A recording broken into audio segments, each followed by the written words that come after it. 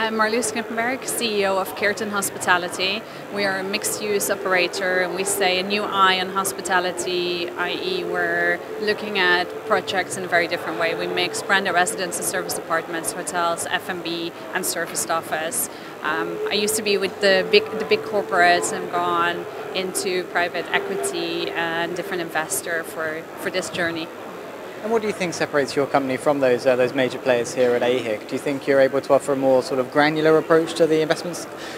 Yes, I think we're at the moment the only mixed-use operator who can connect all of the components together. So we have a service office brand called Ouspace, so you can actually get a private office, a co-working desk, or a dedicated desk.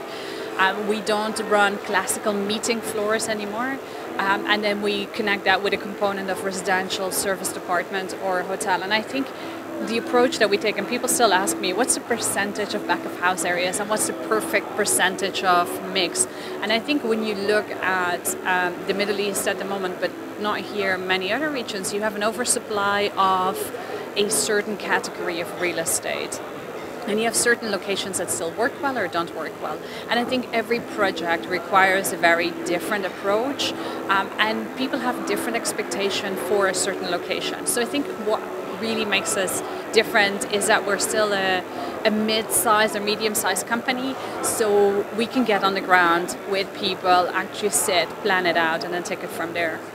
And which markets do excite you? You talk to anybody about Dubai, you hear a lot of conflicting opinions on that. Saudi Arabia, a lot of money going in there. Where do you see the real growth coming from in the next 12, 18 months? Well, Saudi, everybody's talking about Saudi. I think we had a great opportunity 2.5 years ago to sign our project there. So we're opening a brand new project in Saudi in September.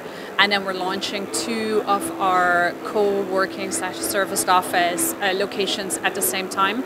And it will be the first hotel that will not have a classical meeting floor actually in the region. So I think Saudi for us is a great focus point. We're doing a fantastic small boutique project in Kuwait with a ladies only beach club on the side of it.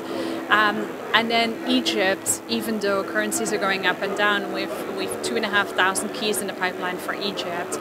I think one of the conversations I've had for many times, and you must have heard this, Dubai is the business card, and without Dubai, you cannot stand in this region. I think the look on Dubai has changed a bit. But I do have to say that yes, the big real estate and the big projects, it wasn't for us and it's not for us, not in that market. But there's still not so much lifestyle. There's still very few real mixed-use projects where it's not just people building something together and it's a piece of real estate that's called mixed use, but there's nothing mixed use about. There's very few projects that have an ecosystem. There's still very little connect between the people coming for travel and the local audience. And I know there was a lot of try to do this with F&B, but there's still too much F&B space. So I think for us, Dubai actually is much more interesting now in the current market because mid-market has picked up, we have a mid-market lifestyle concept, and actually this, I think, people are more open. When we talked about this 3 years ago, we were saying, we need to have the 5-star rate. Yeah, of course, it's great, but the amount that you invest does not determine the amount somebody's paying.